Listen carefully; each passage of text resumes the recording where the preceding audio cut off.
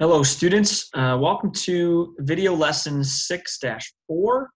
In this particular lesson, we're going to be looking at some more specific parallelograms. Okay, in our last couple of videos, we were talking a lot about parallelograms. Not only what properties do we know about parallelograms, but how can we use those properties to prove something is a parallelogram.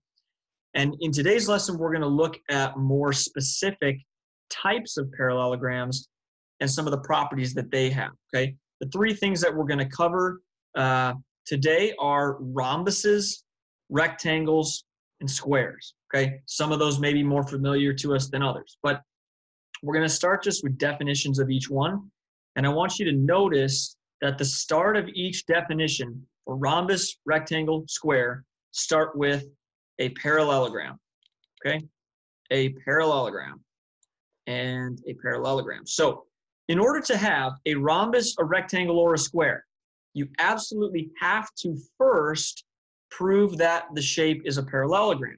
Okay, and like I said, we spent our whole last video talking about how do we show that a certain four-sided shape is a parallelogram.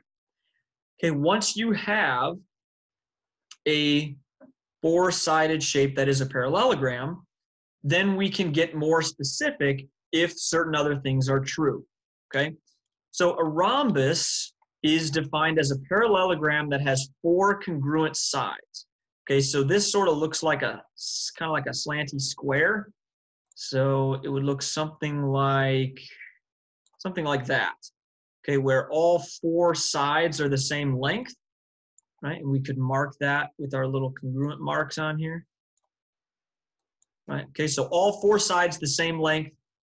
And that's a parallelogram that has all four sides the same length. If you don't have it a parallelogram, it's not quite enough, but a parallelogram that has all four sides the same length is called a rhombus, okay?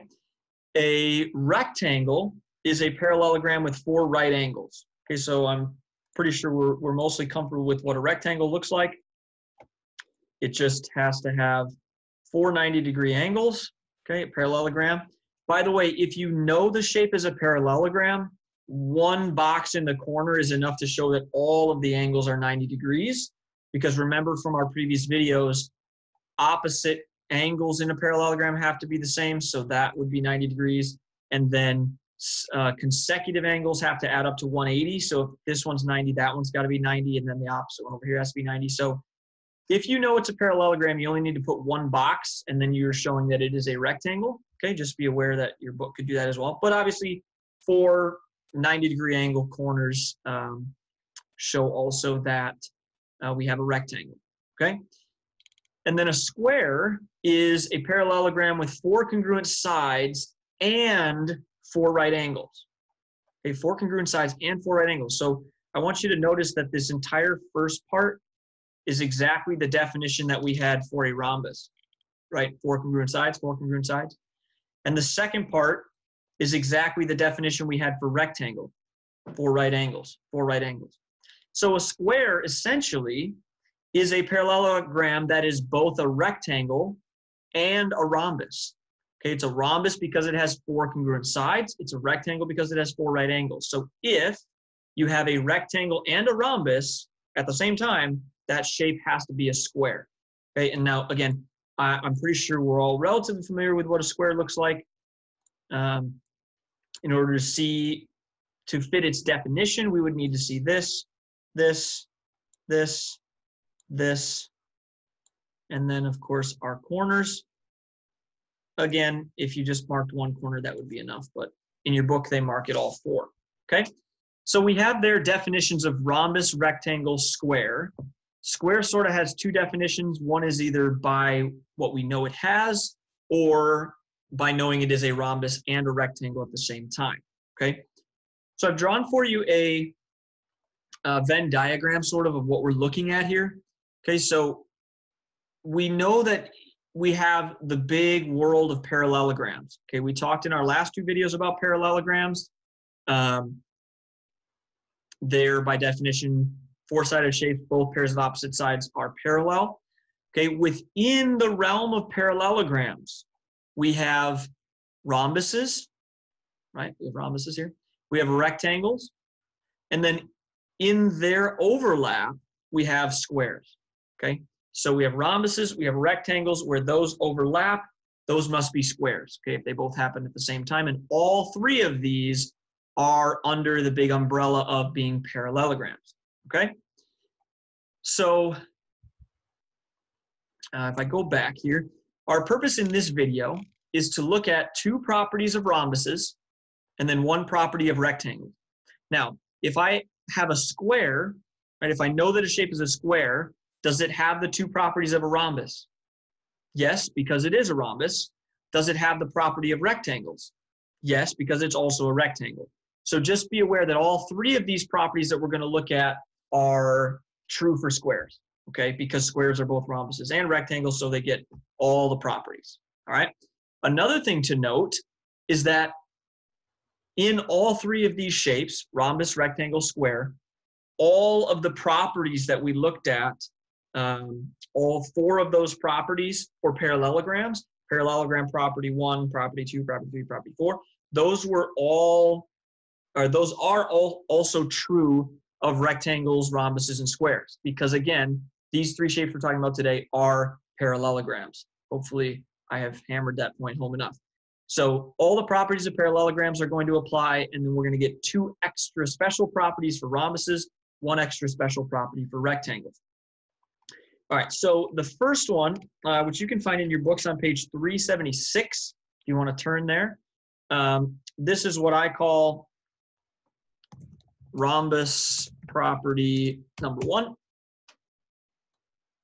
Okay, your book calls it a theorem. We're not going to call them theorems because we don't really want to have to prove them. We're just calling them properties of rhombuses, okay? So rhombus property number 1 is about the diagonals. In fact, both of them are about the diagonals. So the first property of a rhombus's diagonals, which you can see here in this picture, AC and BD, is that in a rhombus, those two diagonals are perpendicular. Okay, they meet at a 90-degree angle in here, all right? So in a rhombus, the two diagonals are perpendicular. They have to be perpendicular. They have to meet at a 90-degree angle. If you have a rhombus, then you know that that has to be true. The meeting point of the diagonals has to be a 90-degree angle. That's rhombus property 1.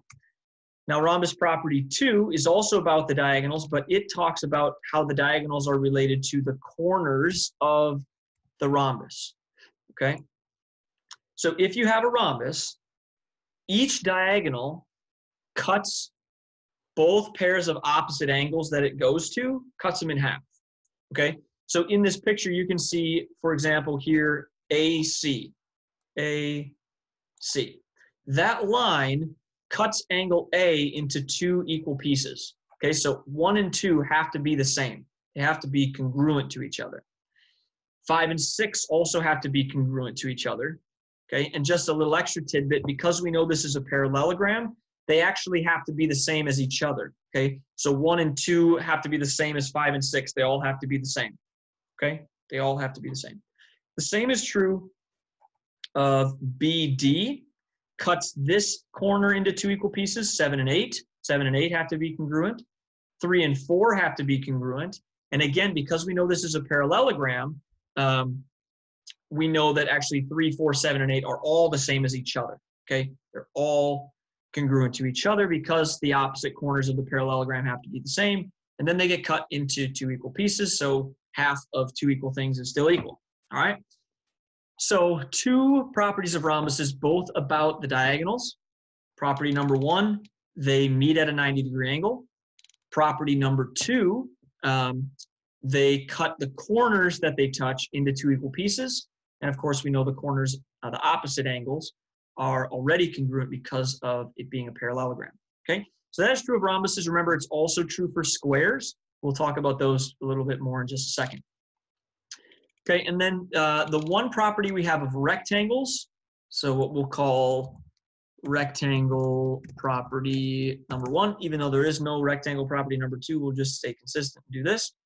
Rectangle property number 1 is also about the diagonals, okay? And this property says that if you have a rectangle, meaning a parallelogram with 4 90-degree angles in each corner, then the diagonals from one corner to the other, for example, A to C, has to be equal in length or in distance from the other diagonal, okay, B to D.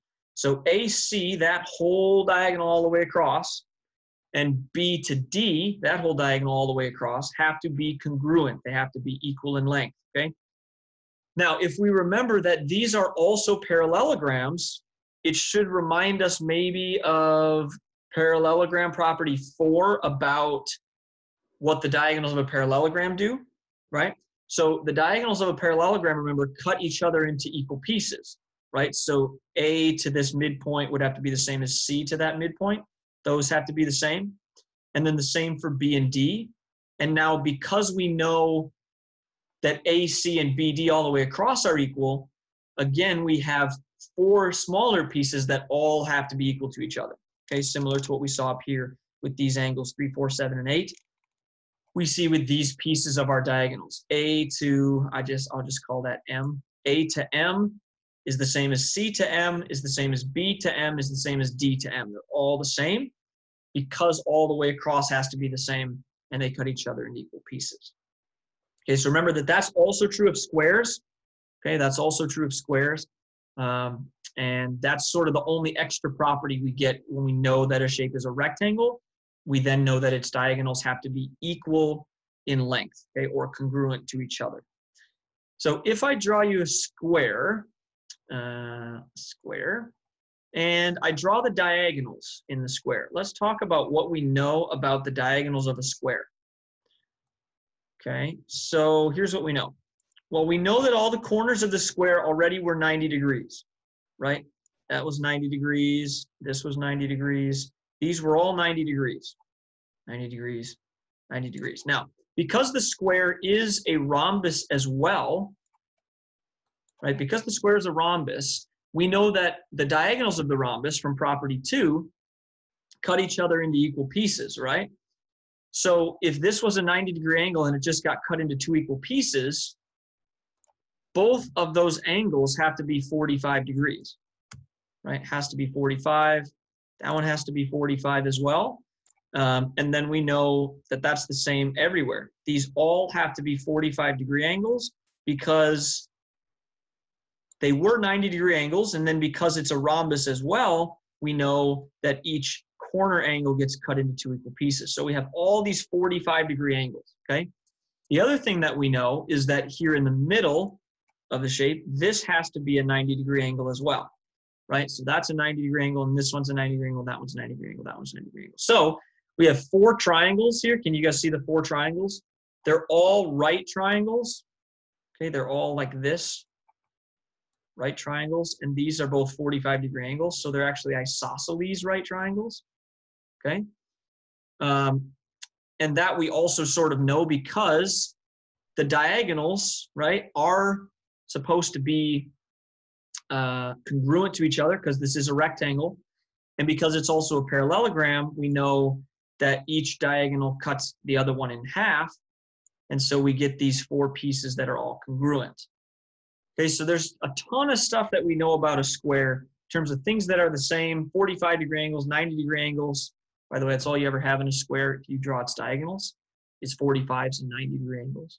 But just based on these properties, there's a ton of information that we know about these different shapes, all right? Now, if we go back and we just look briefly at a couple examples of what you're going to see in your homework, you're going to be asked to do this a lot. You're going to be asked to look at, in this case, a rhombus and figure out, okay, if this is a rhombus, what are the missing angle measures here? Okay, what are the missing angle measures? So in this case, we have 4 that we're being asked to find. So the first thing I'm looking for is the measure of angle 1. Now, I think the measure of angle 1 is the easiest because it occurs right here at the intersection of the 2 diagonals. And in a rhombus, the intersection of the 2 diagonals is always a right angle. So I know this is 90 degrees, right? Has to be 90 degrees, angle 1. Now, the 58 up here has to also be the same as this one, right? Because that diagonal from B to D is supposed to cut this angle B into 2 equal pieces. So if this is 58, this is 58, right? And then the same thing is true down here. Angle D is supposed to be the same as B, and it's supposed to be cut into 2 equal pieces as well. So the measure of angle 2 is also 58 degrees. And the measure of angle 3 is also 58 degrees. Okay, and now I just have to figure out the measure of angle 4, and to do that, I'm going to draw myself out this triangle. Here I had angle 1, which was 90 degrees. Here I had angle 3, which I know is 58 degrees. Right, so the question is, can we find this one over here? I think the answer is yes, because we know that the 3 angles in a triangle add up to 180, right? And we know 2 of them now are 90 and 58 plus, I don't know, equals 180, okay? And then here's an equation we can use to find the measure of angle 4.